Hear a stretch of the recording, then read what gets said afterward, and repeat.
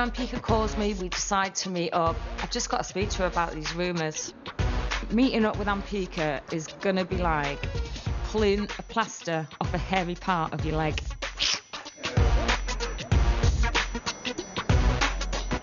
I'm sat there waiting for Ampika. People are starting to look at me. She's been stood up. I'm waiting for a mate who's been slagging me off. I thought you stood me up.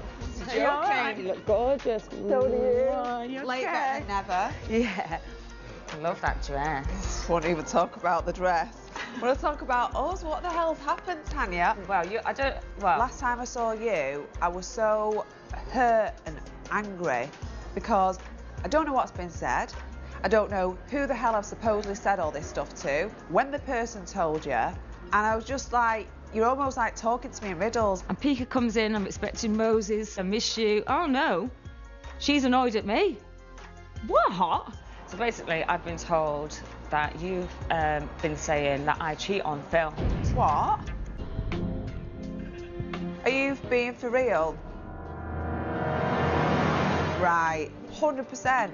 That is not true. Yeah. So why the hell would I go around spouting rubbish off? Just why would you say that? Why would this person? I don't know. Couldn't be further from the truth story to make up. Like, wow. Well, I want to find out who this unreliable source is because I feel like getting my boxing gloves on, and trust me, Tanya, well, I was really just would. livid, fuming, and like, honestly, you can say what you want about me, but do not bring my marriage or my kids into it. I don't care whether it's a reliable source or a unreliable source. The fact is, I'm your friend, you should know me better, and what everyone knows about me is, I say it straight to your face. But it's taken all this time for my red mist to settle. And But you red mist with me? Well, do you know what pisses me off? You doubted me over a stranger, really.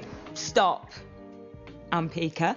But you did think it was true, No, because I've not seen you for a long time. No. I've been dissed as a friend, and in future, Tanya, talk to me face to face. Somehow she manages to turn around, I'm hurt with you. What? You're hurt with me? What the duck are you talking about? I You don't. didn't say it then. No, it's just not me. It's not true anyway. Sometimes in life, you're never going to get to the bottom of something, so just make up, move on, let it go.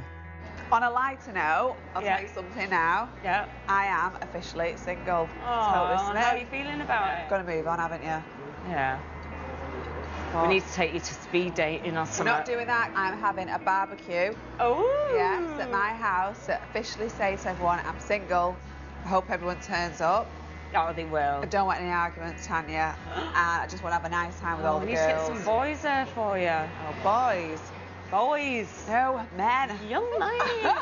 I missed you. I have you too.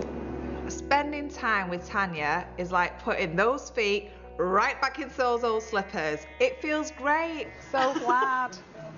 We're back again. And I tell you what, I've missed her so much.